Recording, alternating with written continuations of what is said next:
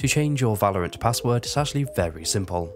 So the first thing we need to do is to go to our web browser, and you want to go to playvalorant.com, and I'll leave a link in the description. Once you're here, you want to go to play now, just in the top right hand corner, and then you want to click on the sign in button. From here, you just want to sign into your Riot account, just as you normally would. You'll then be taken back to the Valorant homepage. So to change our account details, you want to hover over your account name, just in the top right hand corner, and then you want to click on settings. You may be asked to confirm your password, so we just want to do that quickly. And if you forgot your password, you want to click on the forgot password link at the bottom and follow the step-by-step process. You may also be asked to verify your email, so just want to enter in the code that you got via email. You'll then be taken to the back end of your Riot/Valorant account.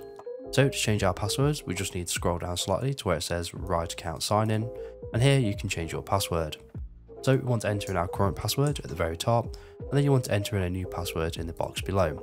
In this case, I'm going to use my NordPass Password Manager to generate and store my new password. If you're like me and you forget your passwords a lot, you can try NordPass with the link below and get 50% off a premium plan. So once you're ready, you want to click on Save Changes, and your Valorant account password will be successfully changed. And that's it. So if you have any questions or comments, leave them below and I'll reply to you as soon as I can.